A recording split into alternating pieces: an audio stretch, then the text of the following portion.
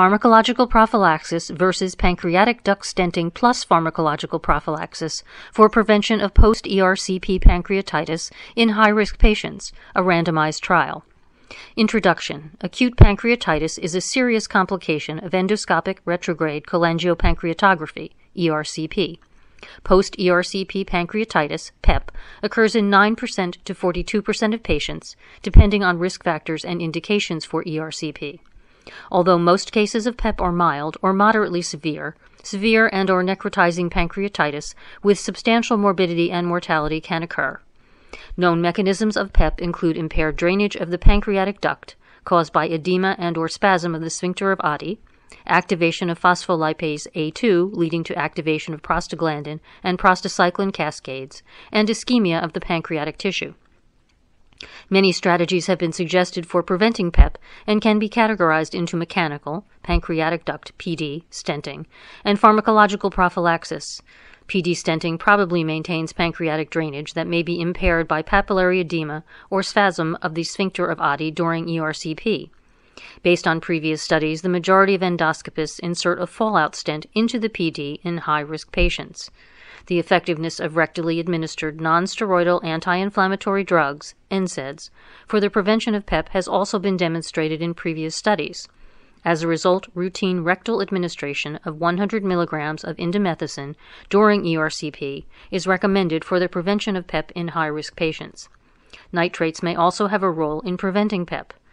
The efficacy of adequate hydration with lactated Ringer's solution has also been shown in recent studies to decrease PEP. Most trials that have assessed the effectiveness of PD stenting in patients at high risk of PEP were designed before these pharmacological measures became available. The aim of this study, therefore, was to assess the non-inferiority of PD stenting plus pharmacological prophylaxis versus pharmacological prophylaxis alone in the prevention of PEP among high-risk patients. Background.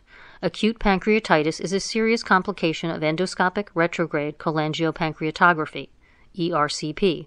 The aim of this non-inferiority study was to evaluate the effectiveness of pancreatic duct PD stenting plus pharmacological prophylaxis versus pharmacological prophylaxis alone in the prevention of post-ERCP pancreatitis, PEP, in high-risk patients.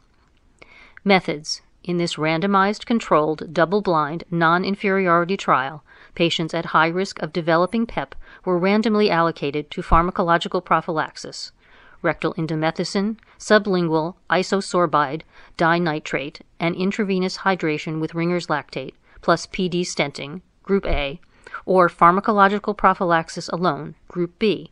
The rate and severity of PEP, serum amylase levels, and length of hospital stay after ERCP were assessed. Results. During 21 months, a total of 414 patients, mean age 55.5 plus or minus 17.0 years, 60.2% female, were enrolled, 207 in each group. PEP occurred in 59 patients, 14.3%, 95% confidence interval, CI, 11.1% to 17.9%, 26 patients, 12.6%, 95% CI, 8.6% to 17.6% in Group A, and 33, 15.9%, 95% CI, 11.4% to 21.4% in Group B. There was no significant difference between the two groups in PEP severity, P equals 0.59, amylase levels after 2 hours, P equals 0.31, or 24 hours, P equals 0.08, and length of hospital stay, P equals 0.07. Conclusion. The study failed to demonstrate non-inferiority or inferiority of pharmacological prophylaxis alone compared with PD stenting plus pharmacological prophylaxis in the prevention of PEP in high-risk patients.